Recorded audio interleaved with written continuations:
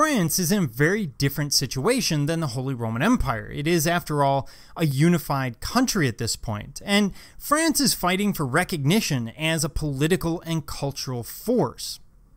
So let's look at Francis I. Now, he gave the French a foothold in Milan and brought France to predominance in Europe. He was also very adverse to the new Protestants and persecuted them regularly through expulsion as well as death. Finally, he also attempted to elevate the culture of France, inviting Leonardo, amongst others, to his court. So he's persecuting peoples. He's coming out as a defender of the church. And this is not purely based on his beliefs, but rather a political move to align themselves with the church. The church, of course, being particularly powerful in Europe at the time. Ironically, the Holy Roman Empire will turn the other way and head Protestant. So when we see Leonardo da Vinci coming to court, this is an attempt by Francis I to make Paris, make France a cultural center of Europe, which arguably he does, although it's not entirely through the intervention of Leonardo as much as we'd like it to be. Now, he has a court artist by the name of Jean Clouet, who will create a portrait of Francis I that we're going to look at here. And what we're seeing is a portrait of a worldly ruler bedecked in his finery.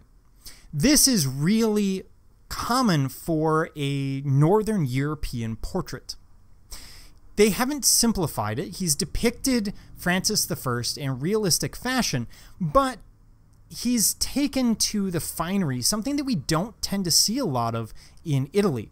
He's focusing on the texture of the fabrics. He's letting us know what he's wearing, that he's wearing silks and satins with gold embroidery. We get that sense just through the painting. He doesn't have to give us any other symbolism. But he does give us a couple of other things. The medallion that Francis is wearing is the Order of St. Michael, which means he's a defender of Catholicism at this point. Now, some would argue at this point it might be defender of Christianity.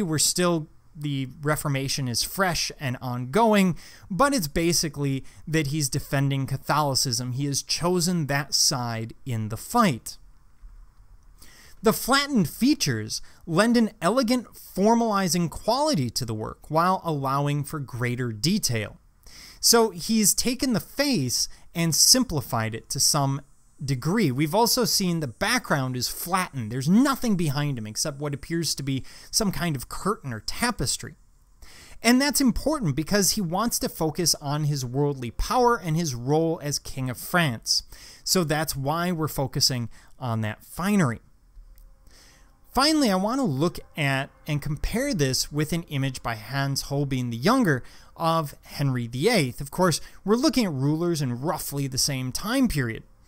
And Henry VIII, again, is bedecked with all of his finery, giving us this sense of regalness through material goods, basically.